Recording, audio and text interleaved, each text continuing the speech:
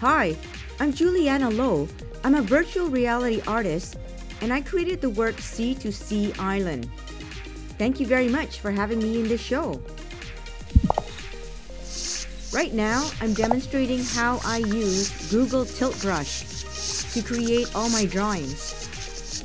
I know you think that it might look like another digital piece of artwork created in, I don't know, perhaps Adobe Illustrator, but it's actually not.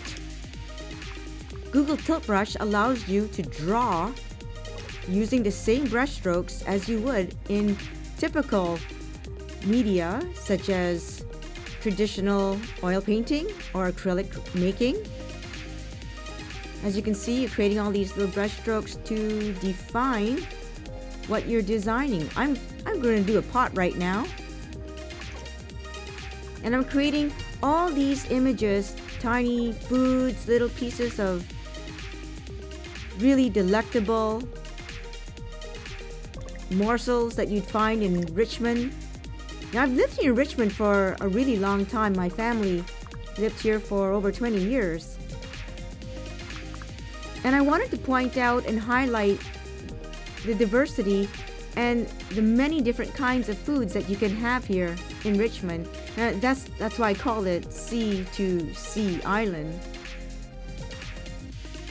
In my picture that you'll see in this show, I've created and painted a lot of food, especially sushi, because sushi happens to be my favorite dish. And we spend a lot of time just going out and trying out so many different kinds of foods in and around this area. As you can see, you can create many morsels, and what I've done is painted a lot of these cute little creatures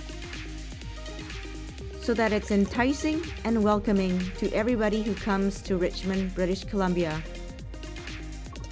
I'm getting hungry just looking at this. I hope you enjoyed this little demo. I've painted in Google Tilt Brush. It's virtual reality, and it's something that you can do as well too. Thank you.